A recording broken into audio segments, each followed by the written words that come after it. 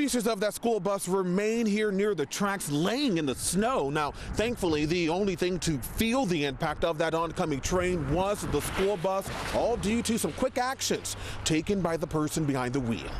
It's a very scary situation for anyone. A close call in Orland Park That could have been far worse. had rescue crews scrambling to the scene. Initially, I didn't see a bus on the side that I was on, and our concern then is if the bus is on either end of the train. They found the front of this school bus mangled after a Metro train crashed into it. That was definitely her primary focus, was to make sure that the kids were safe. It happened shortly after 2:30 Friday afternoon on 167th Street, not too far from US Route 6, and where the school bus had just picked up the kids from St. Michael's School. Our students were coming home from school. Authorities say 5 kids were on board when the bus driver stopped at the tracks just as she's required to do. But when she tried to go, the bus wouldn't move, stalling on the tracks seconds before an oncoming train going to Chicago was headed their way. Everybody kept a calm head and followed directions and followed the training that they have. And that training helping the driver to lead the students safely off the bus before the collision. She kept calm and she did a great